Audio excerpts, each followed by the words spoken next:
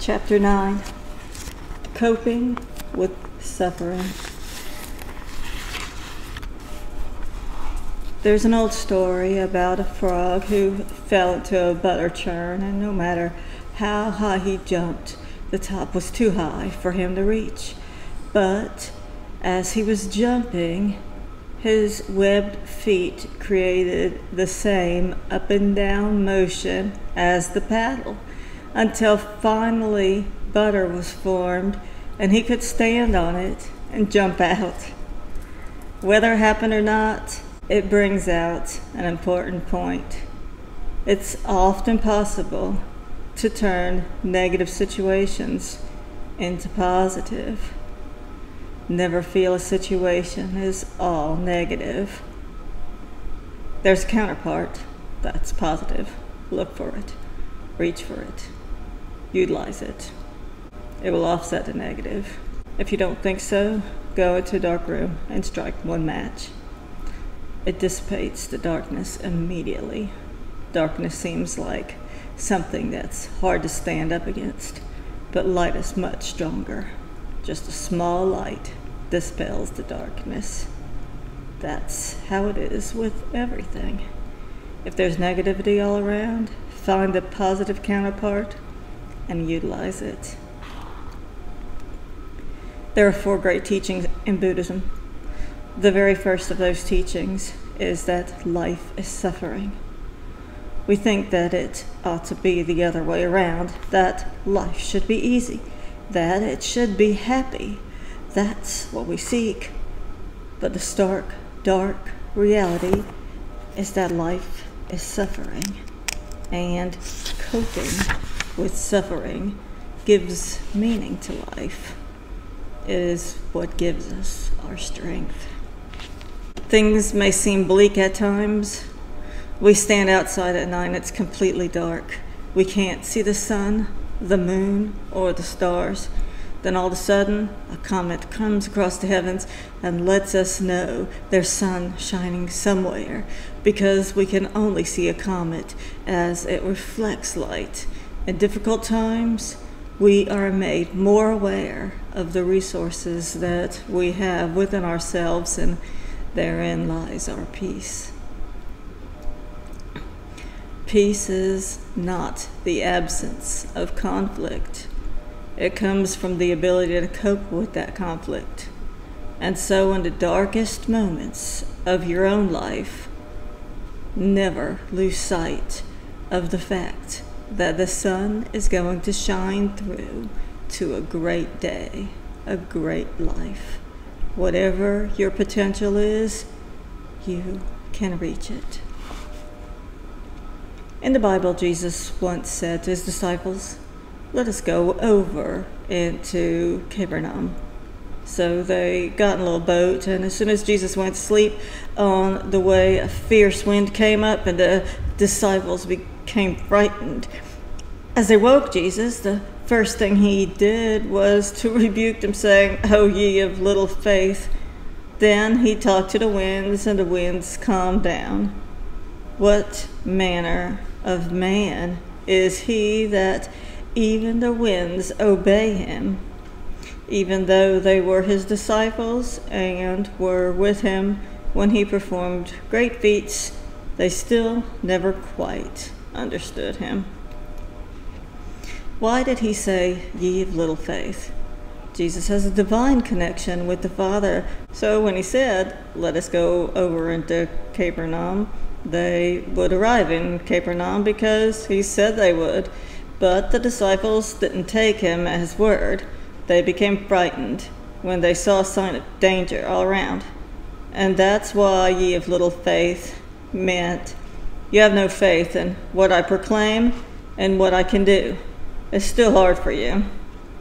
Jesus took care of that danger, and there is still a power today that takes care and makes a way for us. More of us have very little faith. We say we do until something difficult happens, and then we feel everything is hopeless. We try and try, we struggle, yet we feel like giving up sometimes, thinking, well, this is it. This is the end. This is as far as I can go in life. At times like that, go to the ocean and watch the waves come in. The tide has a steady rhythm, a tempo that's never affected by the storms at sea. When the tide hits the shore, it goes as far inland as it can, and when it reaches its zenith, it's not the end. It's merely a turning point. It then flows back out to sea, to where there's great strength and power. It doesn't matter how strong the storms might be out there.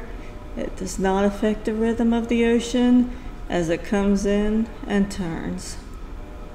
In our struggles, we may think we can't go any farther, not realizing that it's merely a turning point in our life. All power is available to us. You can turn things around in your own life, live hopefully, and keep that hope going. Dante wrote a story called The Inferno, in which a man takes an imaginary journey and comes to the gates of hell, where there's an inscription which reads, "Abandon all hope, ye who enter here." If you arrive at such place, hope is out of your vocabulary. But suppose the judge who sentenced you says, "After 2,000 years, I'll review your case. There's no guarantee the end result will be any different, and 2,000 years is a long time." But that gives you a thin thread of hope to hold on to.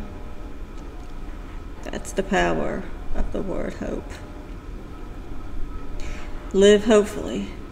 It does not matter what happens, what your circumstances are. You have something to connect with. When you yourself cannot solve a problem, there's a problem solver available. Lie down on Mother Earth.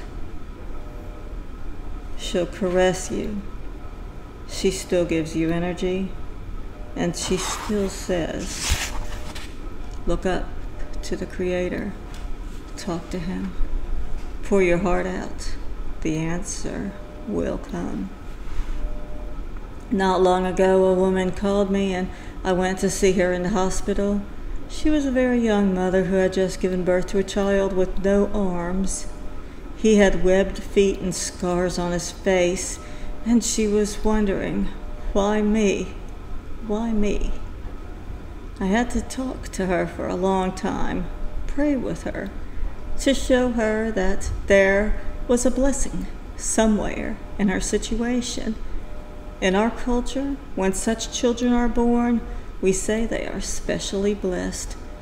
The Creator had a reason for bringing that child into the world, and we are helping the Creator when we make the child as comfortable as possible in every way. It's said there's a special blessing when we help someone like that. Although that's not our reason for doing it. My people don't even talk about the reasons. We just try to help. I told her the story of a similar situation where a little boy was born without arms, and the doctor asked her husband to stay by his wife's bedside as she came out of sedation so he could tell her. When the time came, he looked at his wife and said, "Mary, we have a beautiful baby boy. But Mary, he was born without arms." Mary lay there for a moment with her eyes closed. Then she opened them and, with a beautiful smile on her face, looked up into the eyes of her husband and said, "John, God must have known how much He needed us." What I'm trying to get at is this. The most important thing is not the circumstance in life, but your reaction to those circumstances. How do you deal with difficulties? Do you resent or do you accept? Honor every situation. There is a reason why things like this happen. But don't be judgmental and put out a lot of blame. If it wasn't for this and for that, if something bad happened, how can you salvage it? How can you turn it from negative to positive? When you do that, then you can cope with anything that comes in life. When something terrible happens to you, say thank you, because there's a lesson there. Maybe at the time it's happening, you were so mad or upset you didn't consider a lesson. You wanted revenge and payback, or to cover up and justify whatever it was. You missed the lesson altogether. If you got sick and almost died and then recovered, say thank you. Not just because you recovered, but because now you see someone else who is sick as you were, you can have compassion that you didn't have before. That was a lesson, and you're grateful for it. I had a friend in Albuquerque who was a radio announcer. He came to see me one day. He was really dejected and told me I was fired. I said, "That's good." "What?" "That's good." "What do you mean? I've been fired from my job. I have a family to support." I told him, "This is going to make a new man out of you. Take iron ore. There's nothing you can do with it in its raw state. On the outside, it doesn't look good at all. So you put it in a foundry where it's heated many, many times until the crust falls off and the core is tempered. The end result is fine steel. And we say that it has been fired. Either we're going to stop with the crust still on, or hang in there until it's broken away and we show the world, this is the stuff I'm made of." When you're faced with difficult situations, the crust of ego burns away. Now it's going to show the real you. A lemon has to be squeezed first before it can make lemonade. They either squeeze the best out of you or the worst. It's up to you. So what does it mean when you're trying to do good and something bad happens? The one we refer to as God is not necessarily testing us, but he allows things to happen to show us what kind of character we're made of.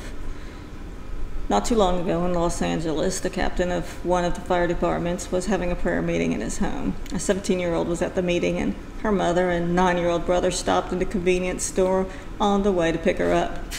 2 men followed her from the convenience store, and as soon as she parked in the driveway of the captain's house, they came and demanded money, and she gave it to them. But that wasn't all. One of the men shot her before he left. The little boy ran into the house and broke in on the prayer meeting. "My mom's been shot." They all ran out, but the mother soon died. There was a prayer meeting in progress when this happened. If you were praying for something good and this occurred, would you give up? Is it no use to pray? Where else can you go? Where can you get that inner comfort that you're going to need? That inner strength? What fairness is there when someone is loyal and prays to God, yet still tragedy strikes?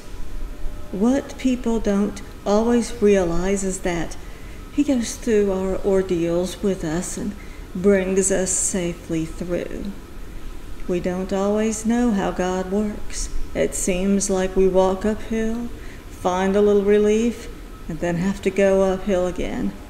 That's one of the songs that we sing to encourage one another. You've been climbing a hill all your life.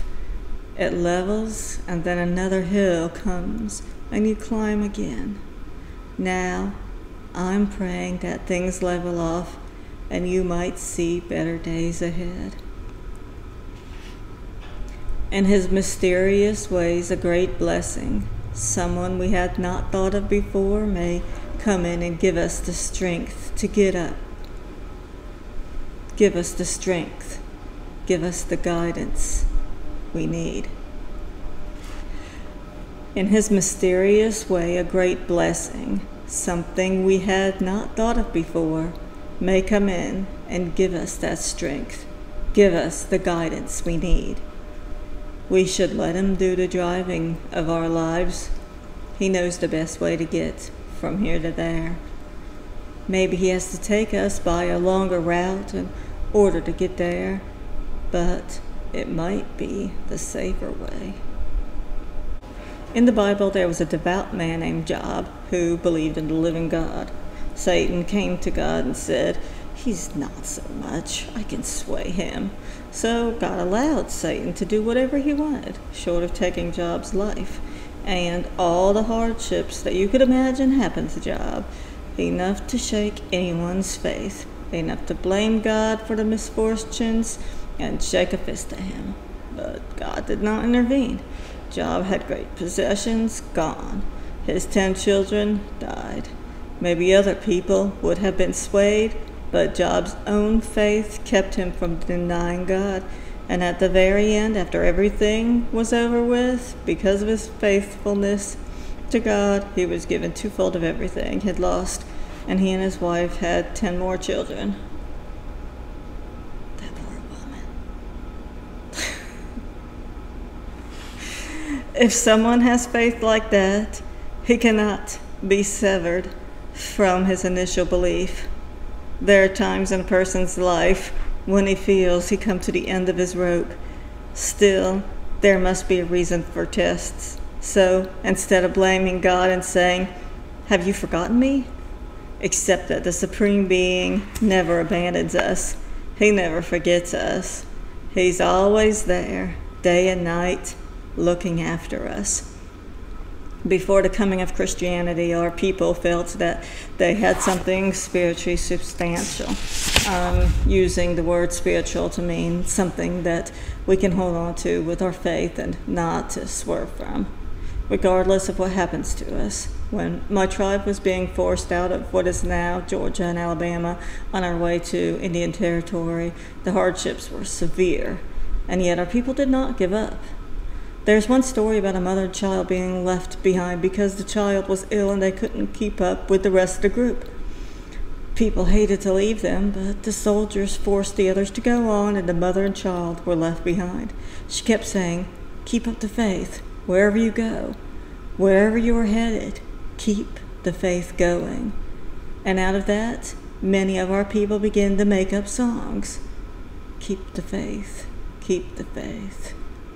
Collectively, our people were kind of like Job. When everything was lost, they didn't lose their faith and their belief in the Supreme Being. Sometimes our good feelings drain out when difficulties happen, but it's not the end of life. It's a challenge, and we go on. We're strengthened. There are many spiritual paths, but only one Spirit. You have the Spirit. Don't let go. Sometimes the faith becomes like a little candle instead of a bonfire, and the winds come and almost blow it out, but it's still flickering on. And as long as it's still burning, it has the potential of carrying forth the realization of our hopes and our dreams. If we're going to fail, it's better to fail trying than just giving up. Rededication. When I was old enough to understand it, my mother told me this story. When you were a little tiny baby, you got sick and we thought you were going to die. You had a real high fever, and I sat in a rocking chair and rocked you all night long. Neighbors wanted to relieve me and take you, but I wouldn't let them. I just held you in my arms all night. Early in the morning, just before the sun was coming up, I took you outside and facing east, dedicated your life to our Creator. I said, "If you let this child live, I will do my best to be a good mother. I will raise him knowing something about you and your great love, so that he can walk this earth and be of help to people. He will be your feet, your eyes, your voice, your hands, however you can use him. I dedicate him to you now." After she came back in the house, the fever broke and I got well. From the early beginning, a sense of dedication was instilled in me. Many years later, I had to rededicate my life. I had a son who volunteered for the service. He chose the Coast Guard because it was the kind of service that helped other people in distress. Before leaving for a year's duty in the Philippines, he had a month's leave of absence and came home to visit us. He brought me a new hat and took me to a birthday dinner. We did a lot together that month. At the end of the month, on his way to the Philippines, wearing the uniform of our country, his plane stopped to refuel in Hawaii. He sent a doll to his sister, an orchid to his mother, and a postcard to me with hula girls on the front. He knew his dad. He wrote on the card, "This is a beautiful place. I hope you see it someday." He had sent the orchid to his mother because it was May 11th, 1964, Mother's Day. He was still thinking of us. He was still thinking of home. When they refueled and he went on to the Philippines, then during a normal landing in fair weather, due to human error, the plane crashed and 84 men died, and my son was one of them. We got the gifts after a crash, after he had already gone on. Just to touch what he had touched, even the card, how he scribbled on it. I held it to my heart.